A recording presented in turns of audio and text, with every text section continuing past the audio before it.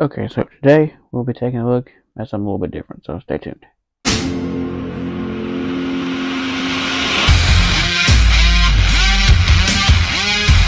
Today, instead of reviewing a figure, we're actually going to review a, a mask. This first kind of, mask that I've actually reviewed. I actually got another one I'll do a review on here later, which is actually a little bit more Halloween themed, but I decided to do this one first because I'm going to save the other one for later.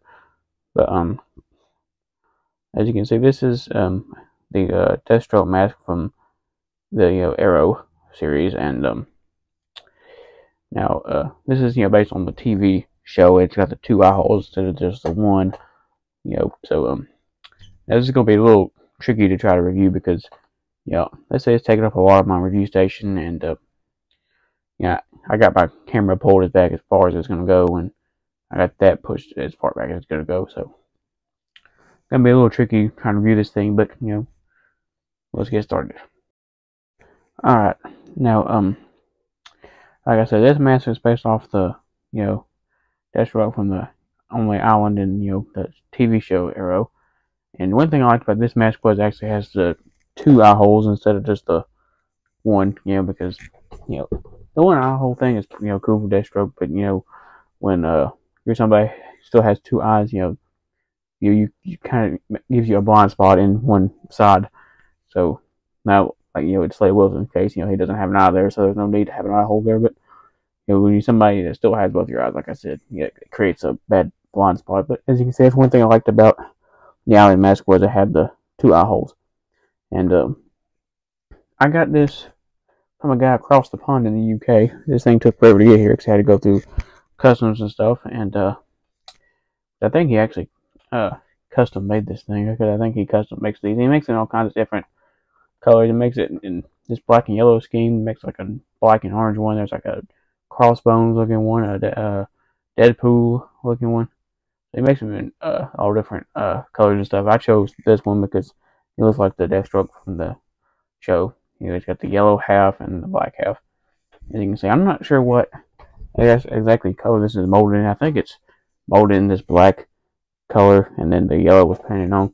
You got a little bit of yellow overspray on the down the seam there, as you can see. And you see you got the black around the eyeball right there, which is pretty cool. It's got like a cool texture to it as well. This is made out of latex. The one in the show was made out of like a like foam material, which you can get something like that, but them are very expensive. That's why I went with this one right here. And as you see, you got the all black side, which is pretty cool. Like I said, this is kind of the back there. You got slits so you can get the mask on. Now I got a Mountain Dew ball holding this up because I don't have a thing to put these on. So as you can see, like I said, that's the cool part, is the front right there. You can see the black and yellow, and the neck. As you can see, there's a neck on the bottom, which is kind of looks like the show where he had the mask tucked into his suit. Because there's two different Deathstrokes in the show. There was Billy Wintergreen and Slade Wilson. They both had one of these. And Slade ended up watching the shore on Lee and you, and then Oliver took the arrow and stuff through the one eye hole.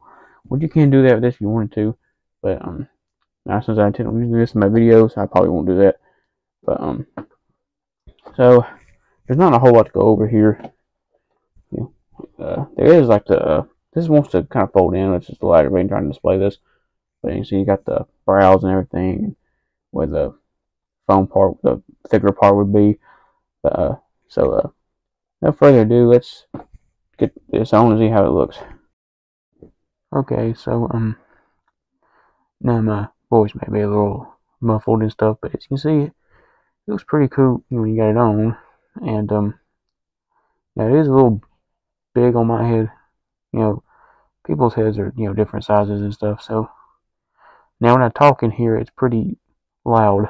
So that's why I might not be talking as loud as I do off camera and stuff, because like I said, it's pretty noisy when you got one of these on, and like I said, it's really loud in your ears.